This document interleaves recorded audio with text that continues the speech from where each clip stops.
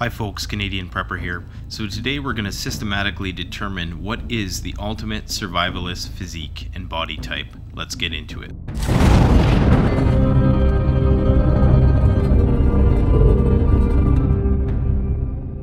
Alright, so typically speaking, the best physique is the one that's most adapted to the environment that you might find yourself in.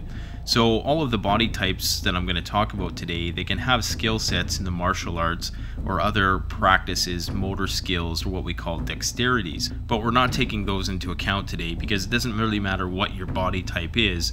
You can still be a martial arts expert or have motor skill sets. Now, certain body types that I discussed today may be more compatible with said skill sets. However, that's a topic unto itself and would just make this a very long-winded discussion, so I'm not going to get into that. Generally speaking, if you want to be good at lifting weights, you lift weights. If you want to be good at running, you run. Now, there may be some generalized effects. For example, lifting weights may make you functionally stronger at another task, but nothing trains a motor pattern like doing the specific activity that you want to train for. So if you're training to run and gun, then the best training you can possibly have is running and gunning. For example, a person may be able to bench press 315 for 10 reps because they have mastered that motor pattern. And indeed, they may have achieved a certain level of functional strength as a result of this. But the role of motor pattern is often very underestimated. Just because you can bench 315 doesn't mean that you're going to be the best hay baler on the farm, and vice versa. Mind-muscle connection is everything. So there's a reason why different bears or different animals are adapted to different regions of the planet.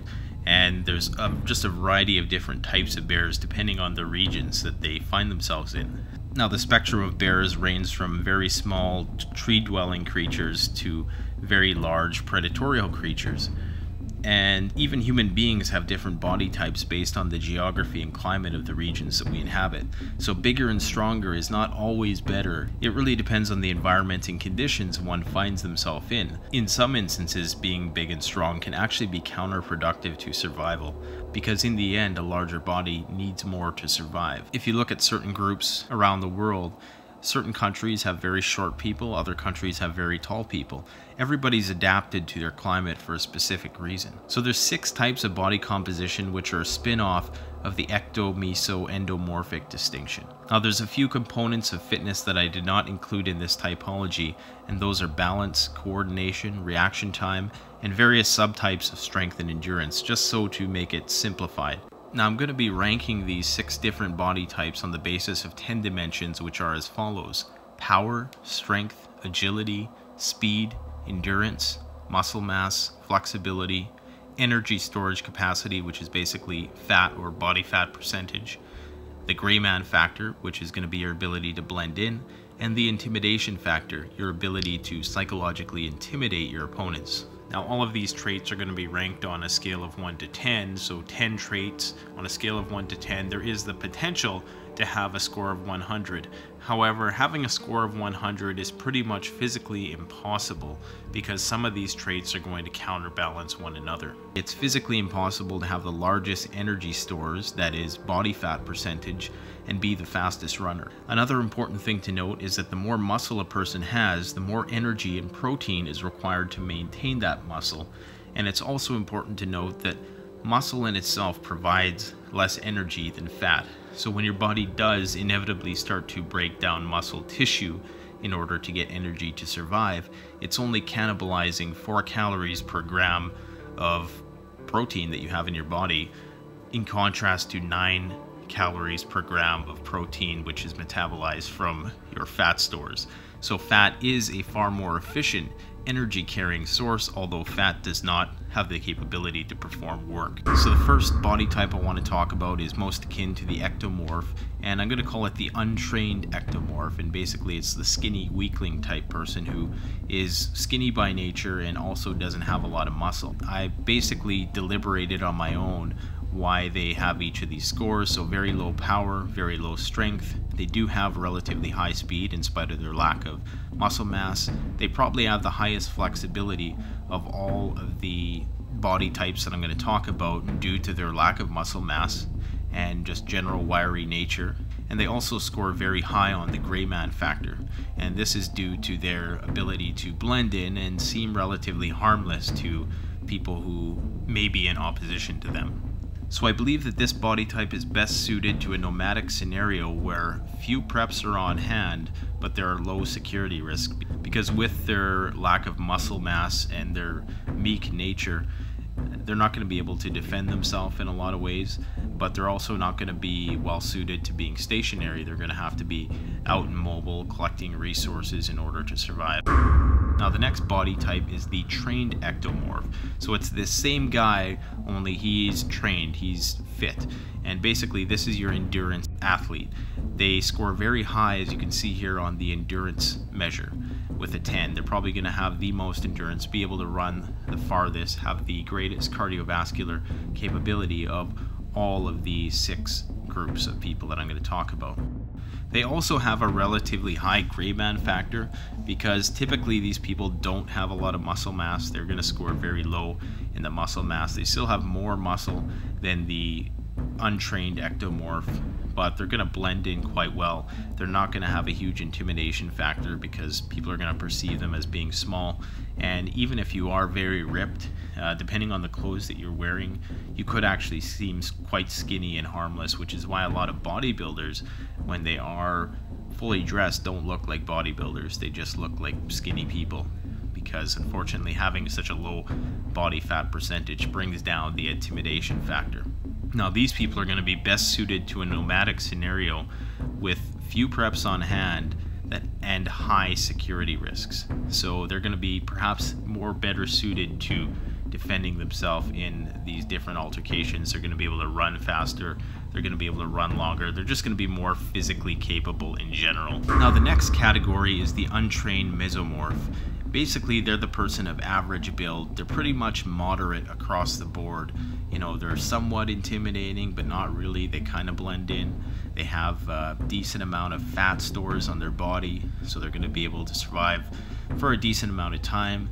Moderate flexibility, moderate speed, pretty much everything in this category is across the board. So these people are going to be best suited to a nomadic / sedentary scenario with moderate preps on hand and moderate security risks. So basically middle of the road everything is what this body type is going to be suited to. So this might be a guy who, without even working out, might have a bit of muscle, maybe a guy of relatively larger stature than the skinny weakling, but untrained, of course. So, you know, if they were to train, they become probably very muscular, which is the whole idea with a mesomorph, is that they have the capability to be very muscular, as in the next category I'm going to discuss. But if you're untrained, then you're probably going to blend in more, so that's going to bring up the gray man factor. So really, this is a very well-rounded place to be, an ideal body type for a post-collapse environment. So the next category is going to be the trained mesomorph, or basically the last category, the guy who is middle of the road, who decides to take up athletic training. So they're going to have relatively high power, strength, they're going to have speed. These are going to be your short distance runner types. They're going to have exceptional agility. They're going to have a lot of endurance, not as much, of course, as the marathon runner. And they're going to have exceptionally high muscle mass. So there is going to be a huge intimidation factor with the trained mesomorph. And there's not going to be much of a gray man factor, because depending on how these people are dressed, they're going to stand out like sore thumbs.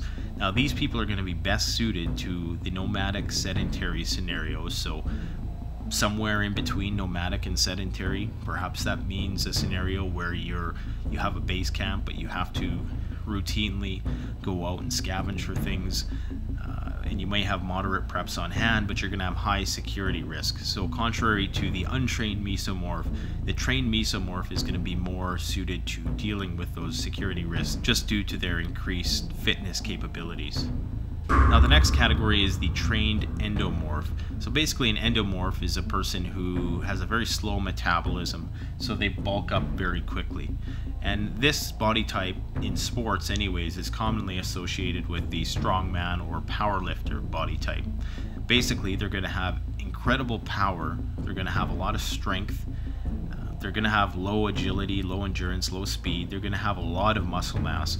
In a lot of cases, powerlifters actually have more muscle mass than a bodybuilder, but the bodybuilder is far more lean and ripped, whereas the powerlifter is typically cloaked in layers of fat because they're eating more, because their goal is to get stronger, not leaner and have a slender physique. They're going to have a huge intimidation factor. I would guess that they're probably more intimidating than the athletic mesomorph, just because most people who don't exercise associate size with strength and fitness capability, whereas anybody who does fitness and training knows that that's entirely not true. In fact, the more weight that you have to carry, the slower you're going to be. Yes, you may have a bit more weight behind your body, but there's a lot of drawbacks to carrying around all that extra weight that's not performing any actual function like lean mass does. So these people are going to be best suited to a sedentary bug-in scenario with lots of preps on hand, but high security risks. So they're going to have that ability to be intimidating. They're going to be the least gray band you could possibly imagine. They're going to stand out like a sore thumb, but they're going to have high built-in energy stores because they have a high body fat percentage. They're going to have a lot of power, a lot of strength, and maybe even a little bit of agility. You know, if you ever remember WWF, Bam Bam Bigelow, you know, he used to do cartwheels all around the wrestling ring there. So just because you're big and chunky doesn't necessarily mean that you can't be a little agile at the same time, but you're going to need some muscle and some motor conditioning for that kind of thing too. And last but not least, the popular one in North America is the untrained endomorph. So basically, these people are going to have the highest amount of energy stores. So this is a person who is overweight and doesn't train at all. They're going to have moderate power and moderate strength. They're probably going to be stronger than the skinny weakling. In fact, they most likely will be, because carrying around all of that fat all day actually does build muscle. It's like carrying around weights all day. So people who are fat are actually naturally quite strong. When they do start training in the gym, they realize this. So they're going to score the highest on energy stores, and they have moderate muscle mass. Now they're going to be best suited to a bug-in scenario with a lot of preps on hand to sustain them, but low security risk because they don't have that muscle and that power and that big intimidation factor that the trained endomorph might have. So there's a few environmental factors to consider. So there's sedentary versus mobile. So if you're sedentary, typically the bigger you are, the better. To be mobile, you have to be small, you have to be nimble and agile and fast. So high resources in the environment versus low resources in the environment. So if there's a lot of resources in the environment, let's say you have to hunt or fish or something, you need to be quite mobile in doing that. Especially, you know, if there's low resources, you even need to be probably more mobile. So I'm guessing that the lower the resources, the smaller you'd have to be. The more beneficial would be smaller to collect those resources. However, the smaller you are, obviously the less built-in fat stores you have on hand. So two things to consider there. Another division is high resources on hand versus low resources on hand. So how many resources do you have at your disposal? If you have a lot of resources at your disposal, you're not going to have to leave. So you're going to be more capable of just maintaining that sedentary lifestyle. Whereas if you don't have a lot on hand, you're going to have to go out and collect resources, and that might require a more slender, capable physique. High population density versus low population density. High crime rate versus low crime rate. So if there's a high crime rate, obviously you're going to want to be more physically capable where you're at. If you live in a place where there's a high population density and a high crime rate, and you find yourself unfit or in one of the untrained categories that I just mentioned, then that might be something that you would want to consider looking into, is training a bit more, having a bit more capable general fitness level. Hot versus cold climate. So in a cold climate, it's probably better to have excess fat stores, not to a point which is detrimental of your capability to hunt, but you're going to be burning more calories in the cold weather than you would in the warm weather. Similar to the high crime rate versus low crime rate is WROL versus rule of law, or excessive rule of law even. The other is defensive versus offensive. So if you're in a defensive disposition, it's probably better that you're of a bigger stature, whereas people who are offending typically need to be smaller and more agile, faster, more capable.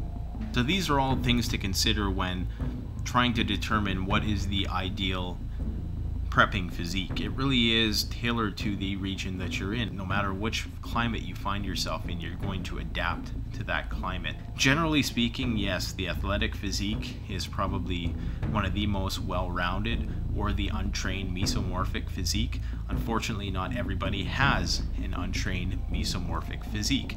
Many people are skinny by nature, many people are fat or endomorphic by nature. So it's just the way it is. We have to do what we can with what we have. However, we can push the boundaries of all of those and try to optimize and tailor our body composition to our environments that we're in. So I hope this gave you some stuff to think about with regards to ideal body composition for the post-collapse environment.